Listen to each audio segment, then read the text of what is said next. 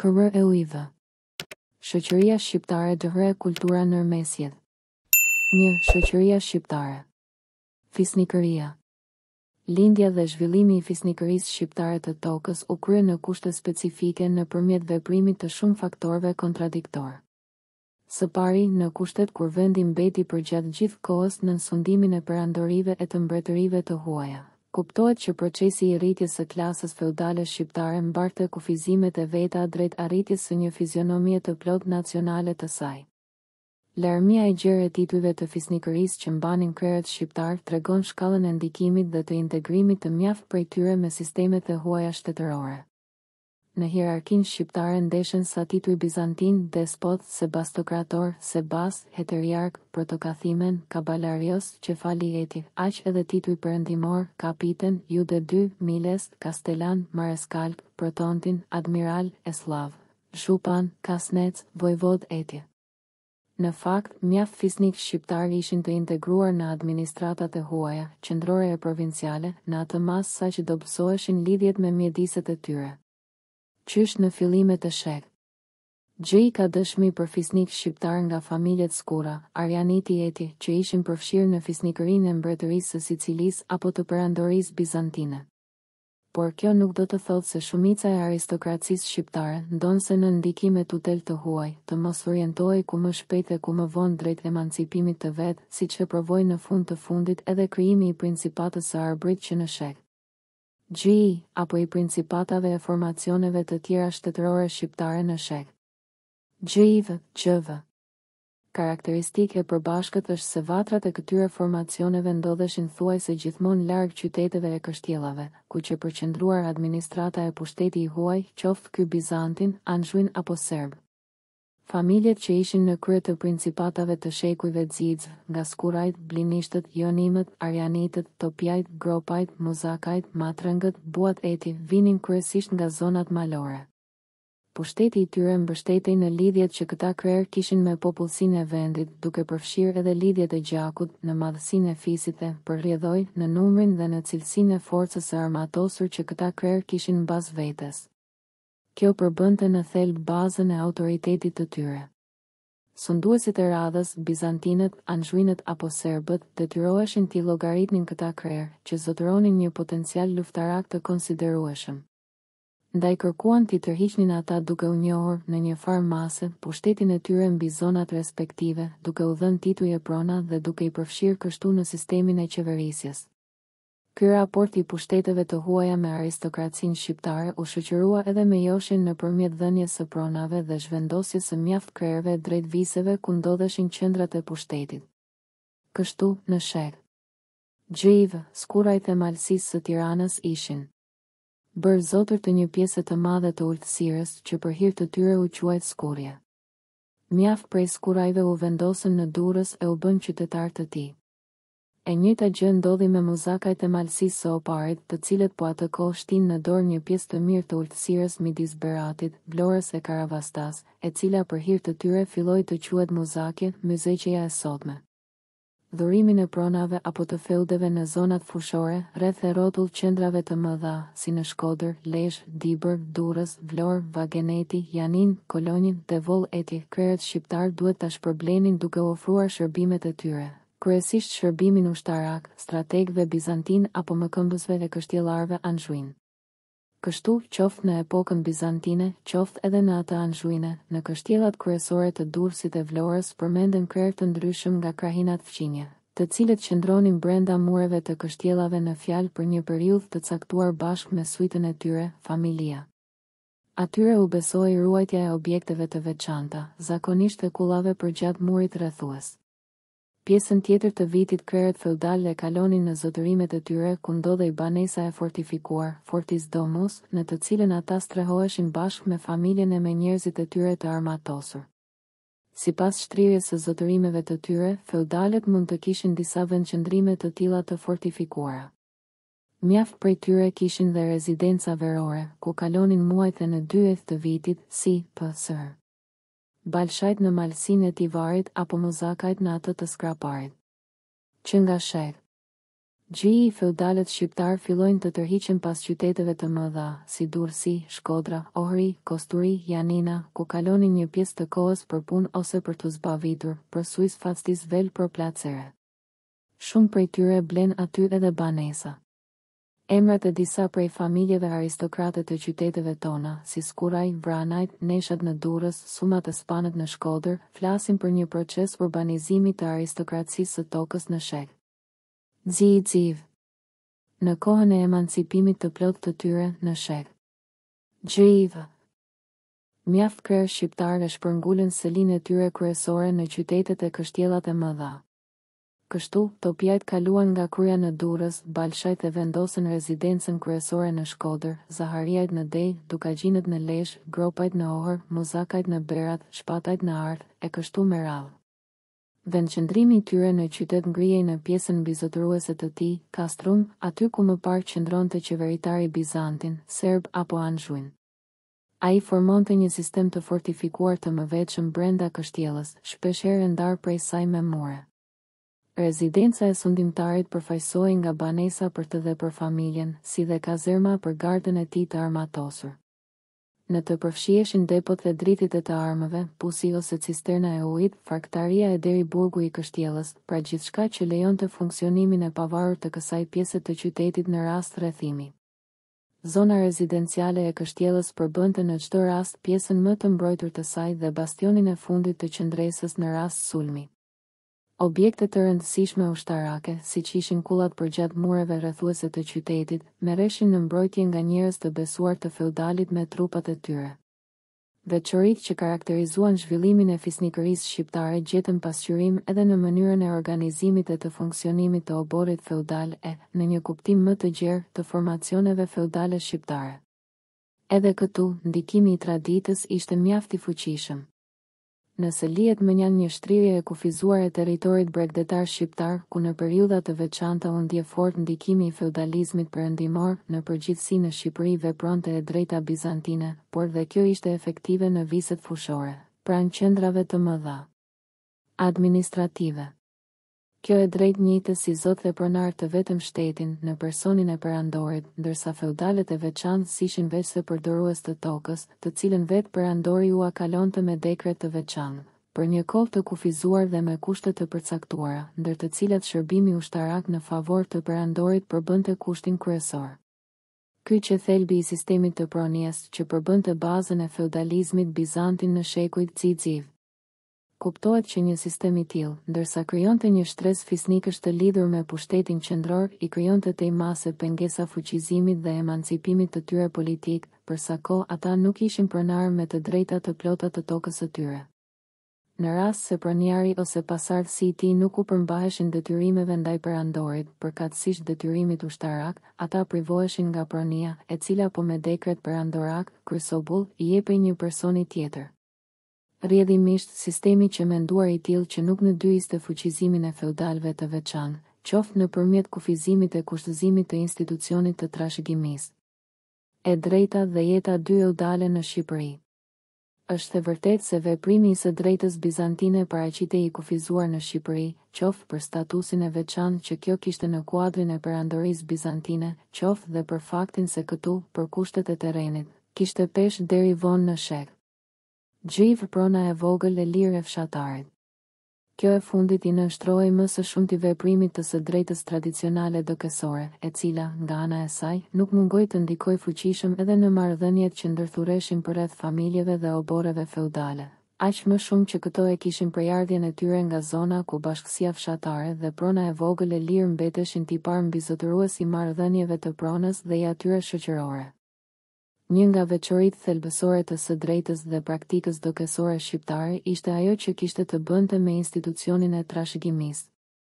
Në Shqipëri ishte zakoni që askush nga fëmijët meshkuj nuk përjashtohej nga e drejta e trashëgimisë.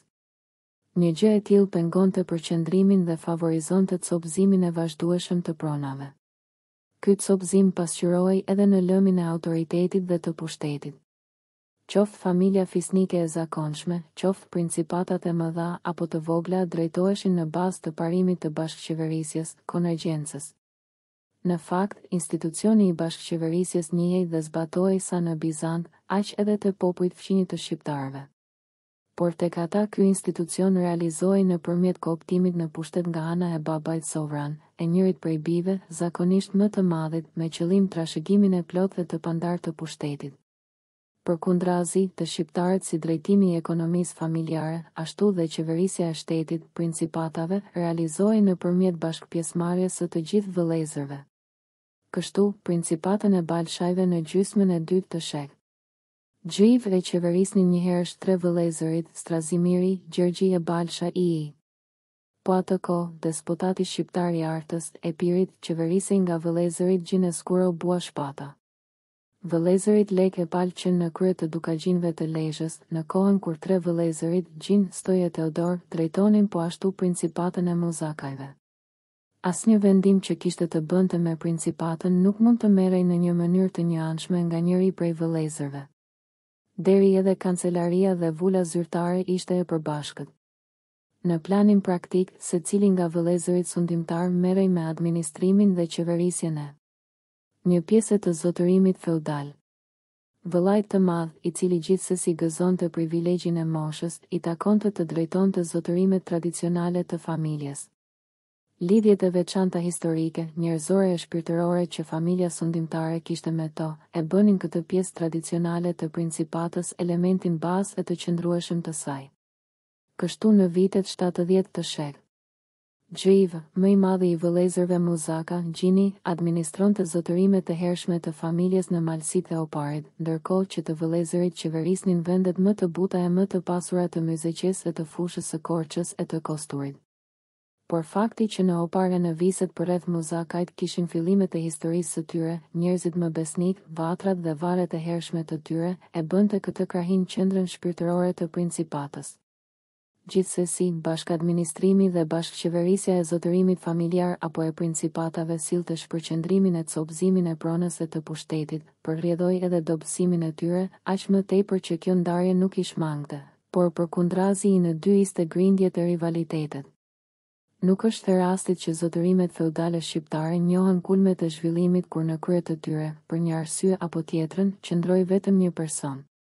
Kështu ndodhi me Balshajt në kohën e sundimit të Balshës i, me Topijat në kohën e princit Karl Topia, apo me Muzakajt në kohën e sundimit të gjatë të despotit Andrea i, 1335-1371. Krijimi i zotërimeve e i principatave të pavarura shqiptare në shek. Gjiv kurorëzoi një proces të gjatë zhvillimi, gjatë të cilit klasa feudale shqiptare fitoi gjithnjë e më shumë atribute e pavarësi ekonomike, politike e së fundi dhe ato gjyqësore. Sunduesit bizantin, serb e mbajtën me fanatizëm deri në fund pushtetin gjyqësor, si tregues kryesor i sovranitetit. Proceset dhe çështjet gjyqësore zgjidheshin nga gjykatës të dërguar nga qendra dhe që vepronin në bazë të ligjeve të mishëruara në përmbledhjet zyrtare ligjore, siç qenë kodet bizantine ose kodi i Stefan Dushanin. Megjithatë normat dhe praktikat dokësore në marrëdhëniet e përditshme ishin aq shumë të rrënjosura, saqë ato shpeshherë mbizotëronin mbi ligjet e shtetit. Në marrëveshjet e nënshkruara me krerët shqiptar dhe në privilegjet e lëshuara për bashkësitë shqiptare, perandor të ndryshëm bizantin, mbretër serb e anxhuin apo qeveritar venecian angazhoheshin të qeverisnin sipas normave dhe dokeve të vjetra. Kjo përbënte një element të rëndësishëm të njohjes së autonomisë gjyqësore administrative të bashkësive dhe të njësive të caktuara lokale. Me rënien e perandorive ballkanike, siç qenë ajo bizantine dhe ajo serbe, edhe privilegji i gjykimit u kaloi feudalëve të veçantë, të cilët tashmë mund të gjykonin e të vendosnin për të gjitha çështjet civile e penale që lindnin në zotërimet e tyre, rationem et justitiam in civilibus et criminalibus dare. Marrja në dorë e gjykimit të çështjeve gjyqësore në jurisdiksionin e vet, shënonte hapin e fundit të kthimit të fisnikëve shqiptar në zotër të pavarur. Megjithatë pushteti gjyqësor i fisnikëve vazhdoi të kufizohej nga veprimi i së drejtës dokësore apo asaj kanonike. Kjo e fundit mbizotëronte sidomos në çështjet që kishin të bënin me martesën, me të drejtën e trashëgimisë etje. Mjaft çështje të tjera zgjidheshin në bazë të kodit të nderit. Ky i fundit shprehej më së pari në fushën e betejës. Kronika e Janinës së Shek. Gjivë na bën të ditur se luftëtarët e Gjimbua Shpatës i sulmonin armiqt me thirrjen kalorsiake ruaju për të dhënë atyre mundësinë që të mbroheshin. Kjo ishte normë së drejtës dukesore. Sado të ashpër që tregoheshin gjallë luftimit, shqiptarët fitimtar nuk hakmereshin mbi të mundurit në mënyra të vrazhdëta, siç ndodhte me shumë popull të huaj. Robërit e luftës nuk u nënshtroheshin ndëshkimeve e gjymtimeve trupore. Shumë, në shenjë zhburërimi atyre u pritej mjekra. Shpesh robërit e luftës, sidomos kur qenë personalitete me emër, mbaheshin peng si mjet presioni ndaj kundërshtarit. Në mjaft raste, siç e donin praktikat e kohës, ata liroheshin kundrejt pagesës. Nuk mungonin edhe rastet kur një martesë në kohën e duhur kthente paqen midis familjeve rivale, siç ndodhi me Balshajt dhe Topjajt në vitet 60 të shek. Gjivë, ndërkohë që çmonte trimërinë e fisnikërinë, qoftë edhe të kundërshtarit, morali shqiptar dënonte ashpër paburërinë dhe tradhtinë. Tradhtar ishte sharja më e rëndë që mund t'i drejtohej dikujt. Më 1436 në fanot të Italisë u bë gjyqi një shqiptari me emër Gjergj, i cili në zemërim e sipër kishte tentuar të vriste një banor vendas duke e thirrur atë tradhtar. Në statutet e Shkodrës kishte një dispozit të veçantë për fyrjen me fjalën tradhtar. Kundravajtësit gjobiteshin me një shumë të jashtëzakonshme prej 500 hyperperësh, ndërkohë që prerja e mjekrës, e konsideruar edhe kjo fyrje e rëndë, dënohej me 50 hyperperë. Nga po të njëjtat statute mësohet se sharja tradhtar ishte mënyra më e mirë për të grishur dikë në dy luftim. Tradhtarët e frikacakët meritonin ndëshkimet më të rënda. Ky moral nuk bënte përjashtim as për bashkëpunëtorët më të afërt, as për njerëzit e familjes madje, as dhe për njerëzit e fesë. Balshajt, kastriotët, dukagjinët, muzakajt e të tjerë fisnik shqiptar nuk nguronin t'i dënonin me burgim, madje dhe me vdekje, njerëzit e tyre që në një moment të caktuar i kishin tradhtuar. Tradhtarëve gjithashtu u sekuestrohej pasuria. Normat e së drejtës dukesore vepronin fort edhe në fushën e marrëdhënieve martesore, ndonse këtu pretendonte të mbizotëronte e drejta kishtare, kanonike. Kur orthyrja paguhej me jetë, një fisnik nga dera e dukagjinëve nuk nguroi të vrasë të dashurin e gruas së tij, edhe pse ky ishte klerik i lartë. Në rast se një grua e martuar braktiste të shoqin, detyrën për ta gjetur dhe për ta risjellë e kishte sa burri i mashtruar, aq edhe vëllazëria.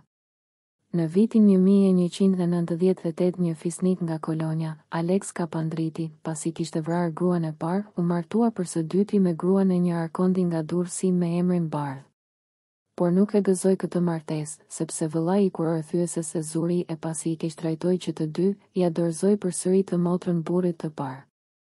Gjakmarrja dëshmohet që në atë kohë vinte në luftë familje dhe bashkësi të tëra. Prej saj nuk shpëtonin as përfaqësuesit e elitës drejtuese. Kështu në vitin 1416 pas një vrasje, Balshajt kishin hyrë në gjak me bashkësinë e hodëve. Në emër të nderit përziheshin në akte dhunën e gjaku edhe vetë njerëzit e fesë. Kronikat e zeza të shekujve xixv japin raste jo të pakta, kur klerik të thjeshtë dhe deri peshkop e kryepeshkop bëheshin autor ose viktim krimesh për fyrje ose për çështje nderi. Fuqia dhe pushteti i familjeve aristokrate shqiptare matej me madhësinë e cilësinë e zotërimeve të tyre, me sasinë e njerëzve që ata mund të armatosnin, por edhe me lidhjet dhe aleancat e tyre të jashtme. Këto të fundit ishte zakon të sanksionoheshin, përveçse me traktate e marrëveshje të përkohshme, edhe me lidhje familjare të qëndrueshme. Në shek Gjivë të gjitha familjet fisnike shqiptare ishin të grupuara në aleanca të caktuara ushtarako-familjare. Kështu, nëpërmjet kurshive muzakajt që lidhur në aleanca të qëndrueshme me Arjanitët, Balshajt, Zenebishët, Gropajt e deri dukagjinët e Veriut. Po ashtu, përreth Balshajve në Veri, apo Shpatajve në Jug, që në krijuar aleanca politiko-ushtarake, të cilat mbështeteshin edhe në lidhjet familjare. Roli i këtyre aleancave dilte në pa në rast se njëri nga pjesëtarët përfshihej në ndonjë konflikt ushtarak. Në atë rast, pjesëtarët e tjerë i gjendeshin në krah me forca e mjete. Kështu, në luftrat e shumta që pati me despotin serb të Janinës, Thoma Preljubovicin, despoti i Artës, Gjimbua Shpata, u ndihmua vazhdimisht nga dhëndri i tij, Gjon Zenebishi i Gjirokastrës.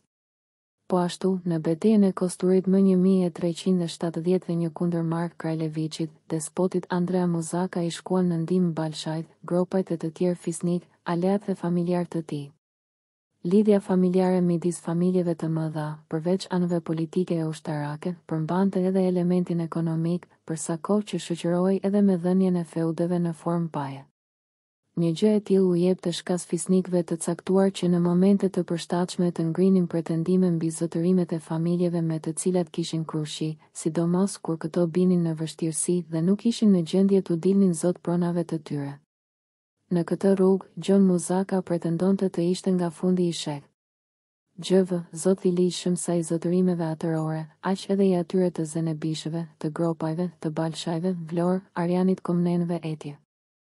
Nga ana e tij, Gjergj Kastrioti Skënderbeu mëtonte se ishte trashëgimtar i lishëm i zotërimeve të topjajve e të balshajve dhe si për të theksuar këtë, i shtoi emblemës së familjes edhe simbolet e këtyre dy familjeve, luanin dhe yllin.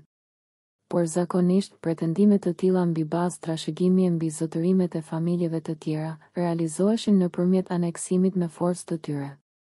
Jo rrallë herë aleancat familjare shtriheshin edhe me familje fisnike e princore të huaja, gjë që sillte një rritje të veçantë prestigji dhe mbështetje të jashtme.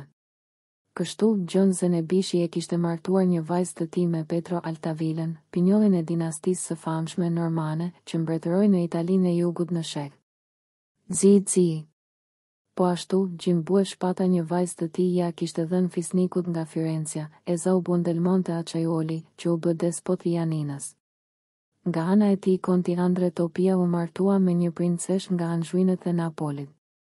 Kjo lidhje familjare me dinastin frënge të Anxhuinëve ndihmonte në forcimin e pozitave të jashtme, por dhe të brendshme të Karl Topis kundrejt rivalëve të tij.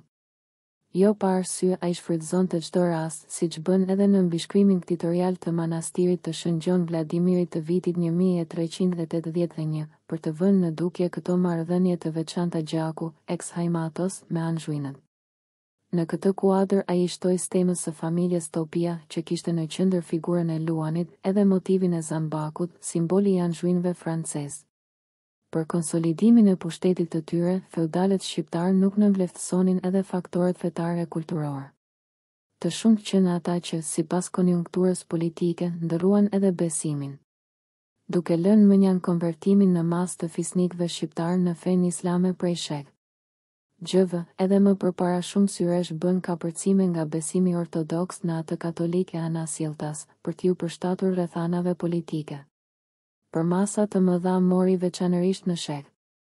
Gjithë kalimi në katolicizëm i mjaft dyreve fisnike, siç qenë balshajt, matrëngët, skurajt, muzakajt, zahariajt e shumë të tjerë, që me këtë hap kërkonin para së gjithashtu të siguronin aleancën e fuqive katolike të Evropës të kryesuara nga papati kundër rrezikut të ekspansionit serb në tokat shqiptare. Në këtë kuadër edhe mjaft pinjoll të familjeve Skuraj, Topjaj, Kamonaj, Matrënga, Muzakaj eti mbushnin radhët e klerit dhe të urdhrave fetar katolik, siç qenë ai franceskan e dominikan. Kuptohet se mjaft prej tyre edhe pse veshën petkun e klerikut, vazhduan të merrnin pjesë qellërisht në ngjarjet dhe në intrigat politike, duke mbrojtur interesa të caktuara. Peshkopët e Durrësit, PSH, luajtën një rol të dorës së parë në fatet e qytetit. Sipas rastit, ata përgatitën kalimin e qytetit sa te Bizanti, aq tek Anxhuinët, te venecianët e deri te topjajt shqiptar. Në shek. Xiv oborret e fisnikëve shqiptar morën pamjen e plotë të qendrave të pushtetit, me funksione sa ushtarake, aq dhe civile. Përveç krerëve ushtarak, aristokrati i fuqishëm mbante në kështjellën e vet një personel të tërë civil të përfaqësuar nga llogaritar, intendent, doganier, gjykatës, ambasador, shkrues, kronikan, arkitekt, piktor, muzikan etje. Person mjaft i afërt me fisnikun ishte kleriku i familjes, tek i cili ai dhe familja e tij merrte këshilla e mësime në punët e fesë, si dhe rrëfente mëkatet e tij. Por, përveç rolit të këshilltarit intim, kleriku në fjalë luante shpesh edhe rolin e mësuesit dhe të edukatorit për fëmijët e aristokratit, atë të një sekretari e ambasadorit të posaçëm për misione delikate, të shkruesit, të kronistit etje. Futja në çështjet më intime të shtetit dhe të familjes së fisnikut i bënte këta klerik persona me pushtet të jashtëzakonshëm, por edhe të ekspozuar ndaj zemërimit të padronëve të tyre. Karakteri I rezervuar dhe I përvojtur bënte që klerikët në fjalë ta kryenin besnikërisht detyrën e njeriut të besuar të fisnikut. Por ndodhte edhe që për një fjalë apo një gest të pamatur që binte ndesh me natyrën e rezervuar të detyrës së tyre, edhe kleriku I familjes ta pësonte keq, siç e pësoi më 1408 Murgu Theodotir, sekretar e këshilltari Teodor Muzakës së Beratit, të cilin zdihet se për çmëkat I zoti I tij e mbylli me pranga në burgun e kështjellës së Skraparit.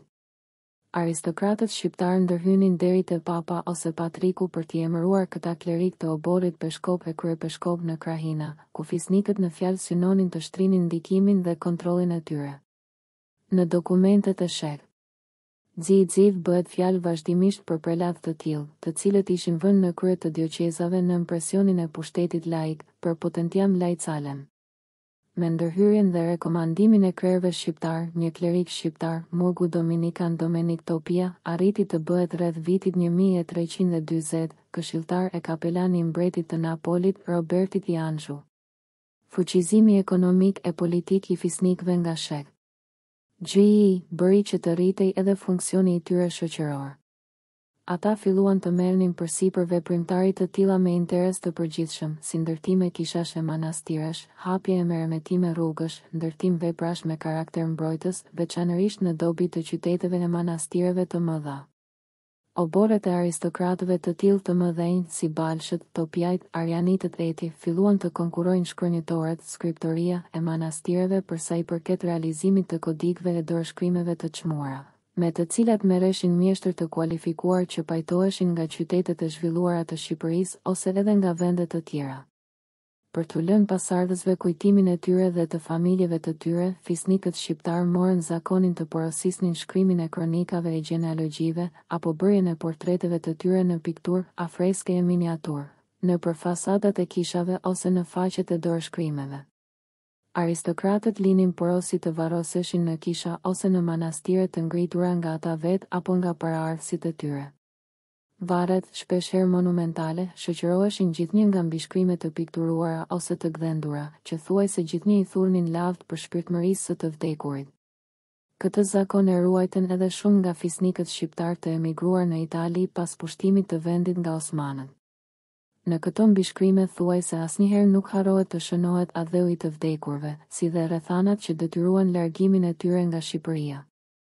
Mjaft nga këto sjellje dhe praktika të fisnikëve shqiptar u përftuan pas kontaktit me qytetet, sidomos me ato të Bregdetit perëndimor.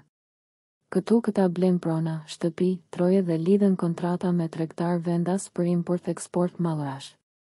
Mjaft prej tyre qëndronin një pjesë të vitit në qytet për të ndjekur vetë veprimtarit ekonomike. Por shpeshherë qyteti ishte për ta edhe një vend zbavitjeje. Kishte edhe të tillë që vizitonin për qëllime pune apo argëtimi edhe qytetet e Italisë e të Dalmacisë. Krushit dhe misit që thurnin aristokratët e tokës me familje të patriciatit qytetar I bënin edhe më të ngushta lidhjet me qytetin. Mjaft pinjoll familjesh fisnike u vendosën përfundimisht në qytet dhe me kalimin e kohës me ta ndodhi dukuria e asimilimit shoqëror e kulturor dhe shkrirja e tyre në rrethin e aristokracisë qytetare. Kleri dhe roli I tij në jetën shoqërore e politike. Në institucionet kishtare të shpërndara në të gjithë vendin vepronin klerik shqiptar të gjitha niveleve. Për nga prejardhja dhe nga formimi këta përbënin një masë tepër heterogjene. Klerikët e niveleve të ulta, famulltar, murgj, dhjak eti, rekrutoheshin nga shtresat e vobekta të popullsisë. Për shumë prej tyre, shërbimi fetar ishte veç të tjerash një mjet jetese. Megjithatë futja në karrierën fetare nuk e zgjidhte gjithmonë problemin e ekzistencës. Burimet historike përmendin priftërinë shqiptar të katandisur në gjendjen e lypsit, që shpeshherë detyroheshin të braktisnin vendin e tyre e të kërkonin fatin e tyre gjekë. Në shekujt Xiz, Vraguza e qytetet e tjera dalmatine buisnin nga klerik të thjesht shqiptar të ardhur nga Drishti, Baleci, Deja eti. Një pjesë e tyre arrinte të gjente një farë sistemimi në kishat e manastiret e këtyre qyteteve. Të tjerë detyroheshin të merreshin me veprimtarë jashtë kishtare, si tregti, artizanat eti. Nuk mungojnë të dhënat edhe për ngatërimin e tyre në akte kriminale. Klerikët e lartë, në të kundërtën, si rregull vinin nga radhët e aristokracisë së tokës dhe të qytetit. nga një familje e shuar qytetare dursake rrithë kryepeshkopi Konstantin Kabasilla që aty nga mesi i shek. Gji ishte në krye të kishës ortodokse të Durrësit e mëtej të asaj të Ohrit. Dominik Topia, vëlla i kontit Tënish Topia nga Arbri, bëri një karrierë të shuar në urdhrin dominikan. Në shek. Dzivz vetëm qyteti i Lezhës pati një sër peshkopësh nga dyert Suma, Jonima e Kamona. Bujar të tjerë nga familjet Dushmani, Zaharia, Skura drejtuan selit peshkopale të Pultit, Sapës, Krujës, Stefaniakës.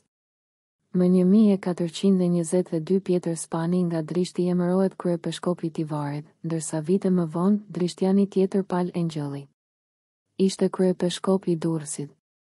Formimi i klerikëve të rinj bëhej në shkollat fetare që funksiononin pranë kishave katedrale ose pranë manastireve të mëdha në Durrës, Tivar, Shkodër, Ohër, Drisht, Berat, Mesopotam etje.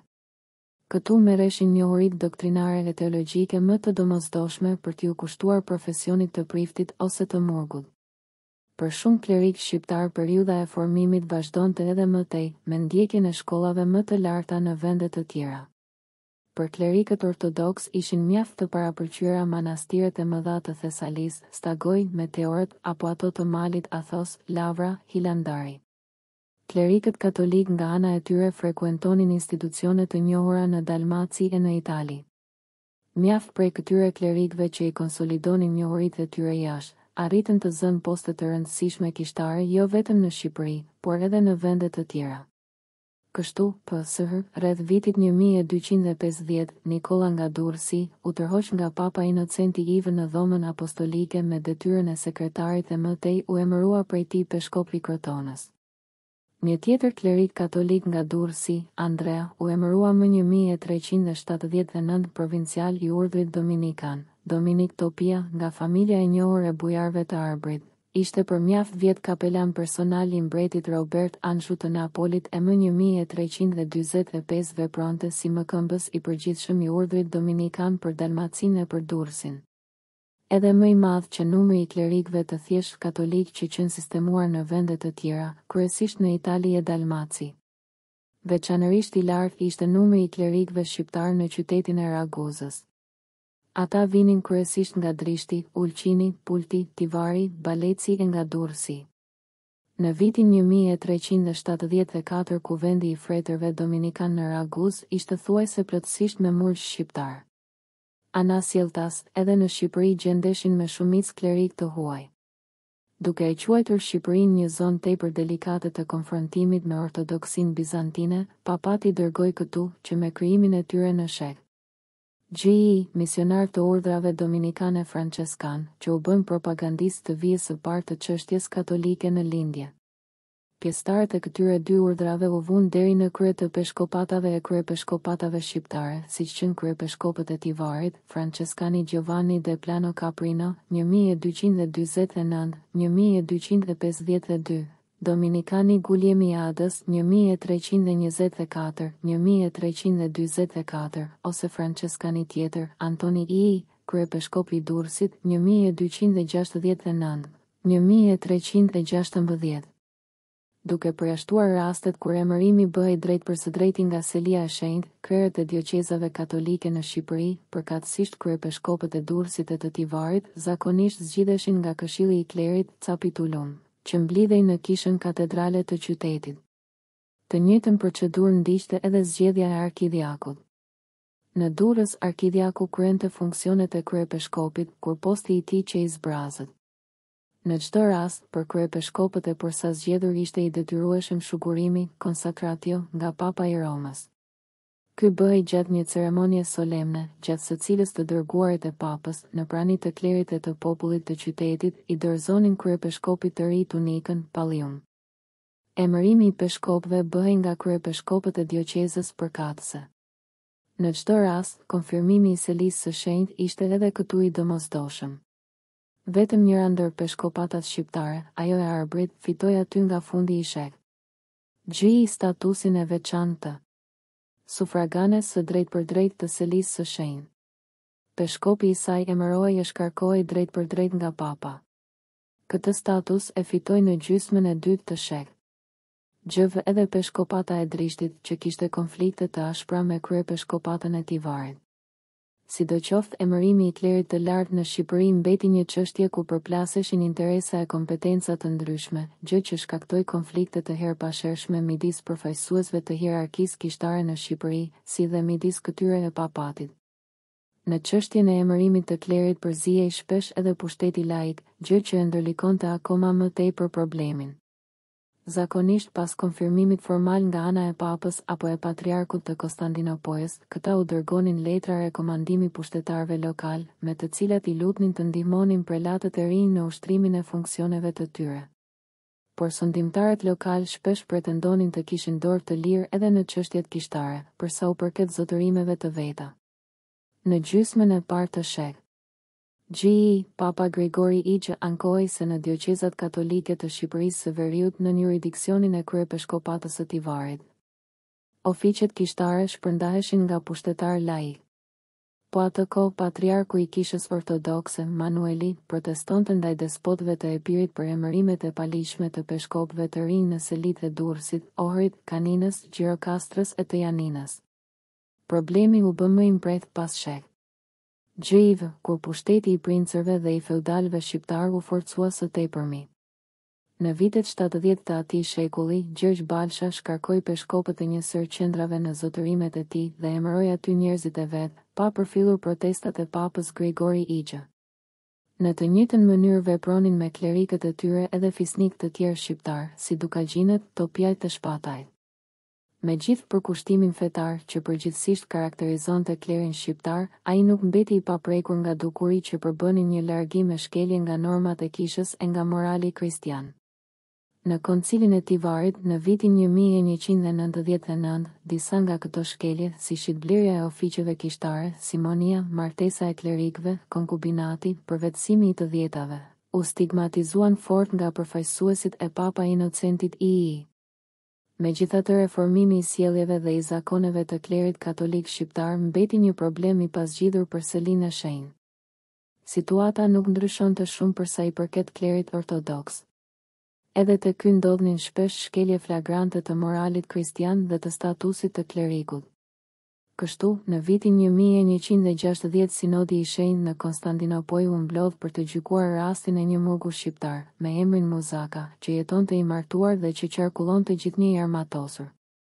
Në vitin 1305 në kryeqytetin e perandorisë bizantine u bë I njohur për bëmat e tij një tjetër klerik shqiptar, Gjon Trimi, që fillimisht arriti të fitonte misinë e perandorit Andronik I Paleologu, por më vonë organizoi kundër tij një kryengritje, ku implikuan edhe bashkëdhetar të tjerë të tij me pozitë në administratën qendrore bizantine. I tillë që epistrati Muzaka dhe një fisnik tjetër me emrin Matranga. Historiani bizantin bashkëkohës, Niqifor Gregora, e përshkruan murgun Gjon Trimi si një tribun popullor, që I hipur mbi një karro dhe me shpatë zhveshur thërriste popullin e Konstantinopolës në kryengritje. Figura e klerikut luftëtar është një figurë tipike e mjedisit shqiptar, që ndeshet gjatë gjithë mesjetës. Barleci I rrëfen se mbrojtjen e kështjellës së Svetigradit më 1448 e drejtonte një murg nga abacia e Shënlleshit në mat në fillim të shek. Gjiv peshkopi I Krujës, Andrea, që në balë të organizimit të qendresës së fisnikërisë shqiptare kundër pushtimit serb. Përveç ushtrimit të armëve, që gjithsesi gjykohej si amoral nga ana e kishës, klerikët shqiptar përfshiheshin edhe në veprimtarit të tjera jo fetare, që me kohë u bën atribut I njerëzve të fesë.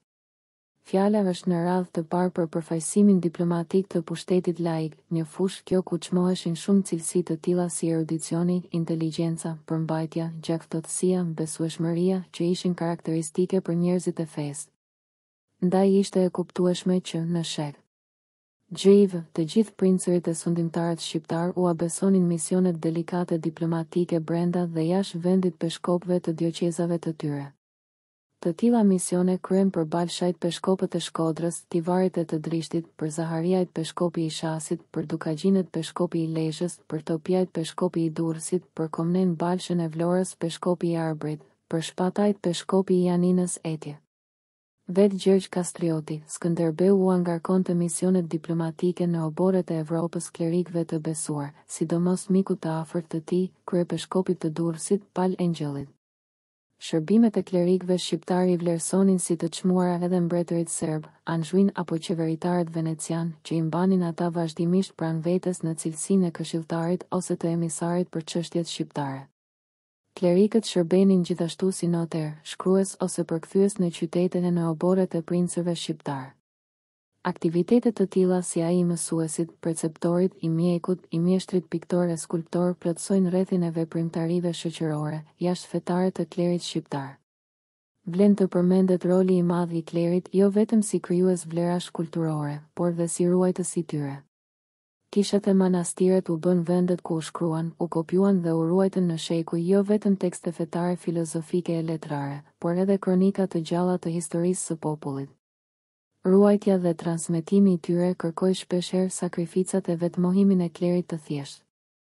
Në një shënim të vitit 1356, në një kodik të Beratit, përshkruhet vetmohimi i priftit Theodul, i cili, gjatë rrethimit të qytetit nga serbët, transportoi në krah në një vend të sigurt bibliotekën e manastirit të Shën Gjergjit për ta shpëtuar nga djegja e sigurt.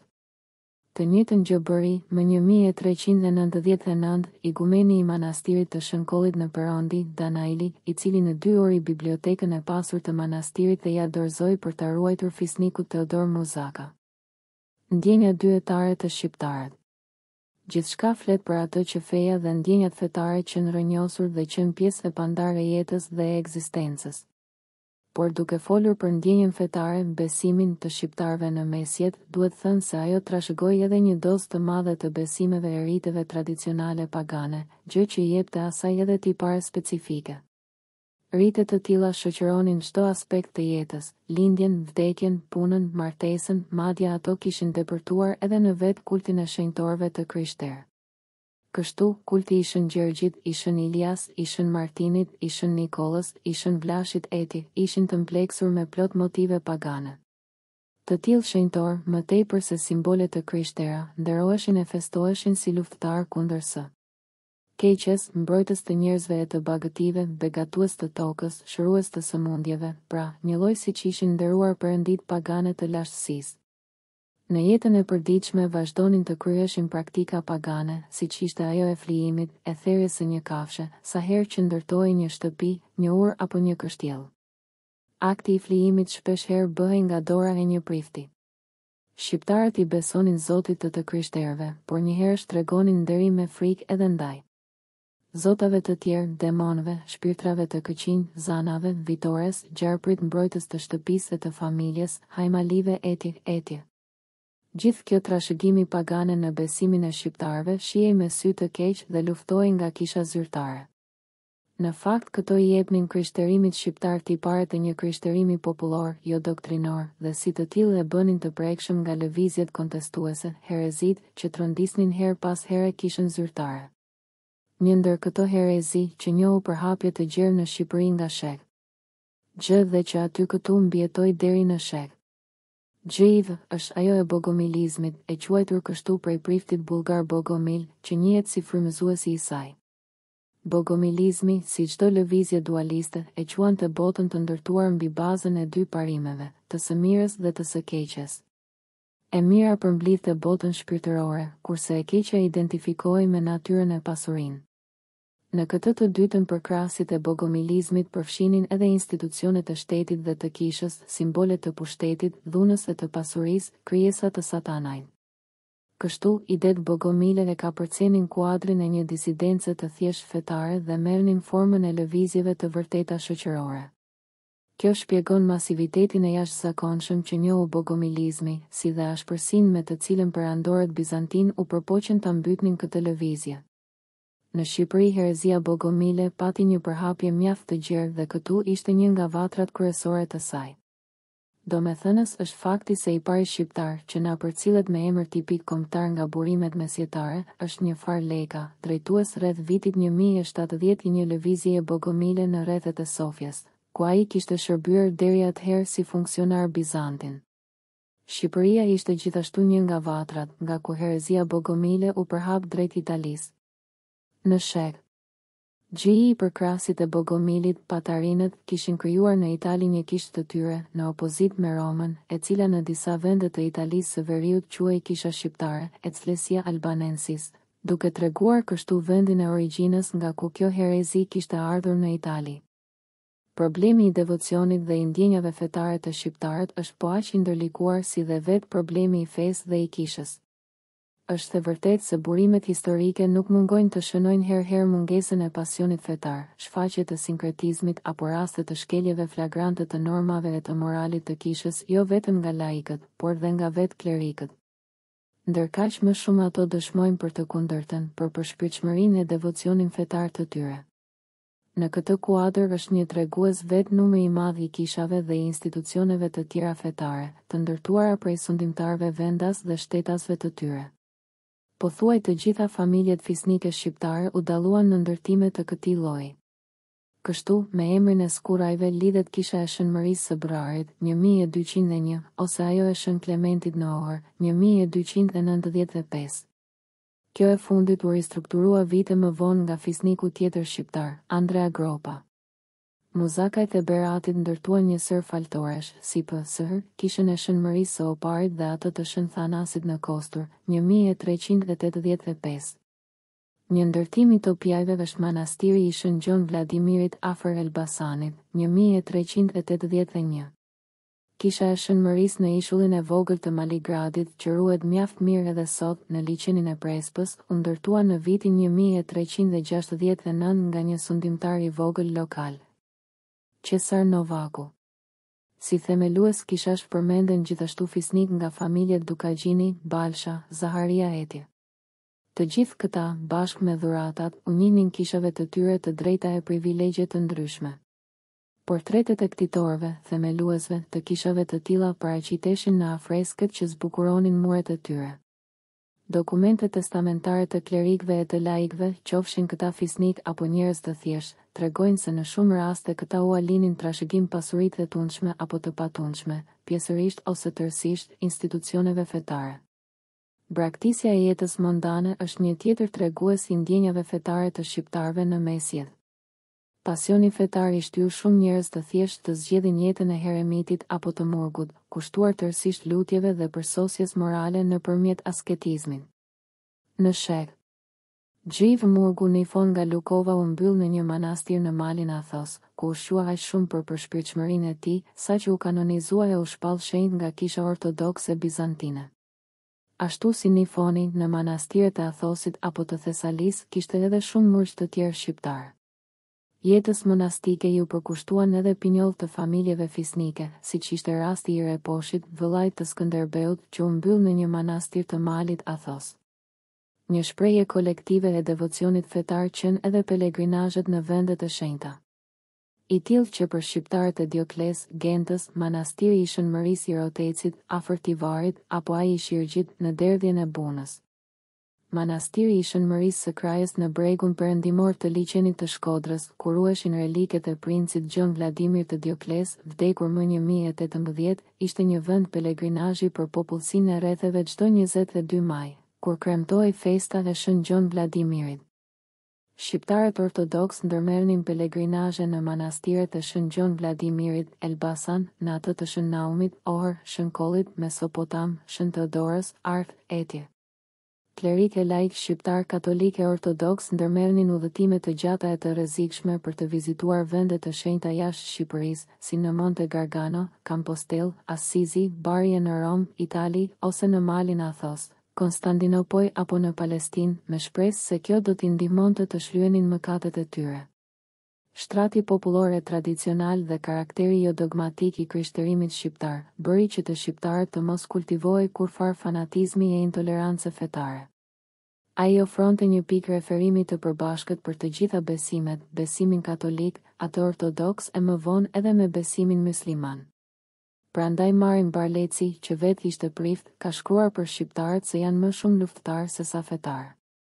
Kjo është arsyeja që në festa e në ceremoni fetare, siç që në ato për Shën Gjon Vladimirin apo Shën Gjergjin, merrnin pjesë sa të krishterët, katolik e ortodoks, aq edhe muslimanët.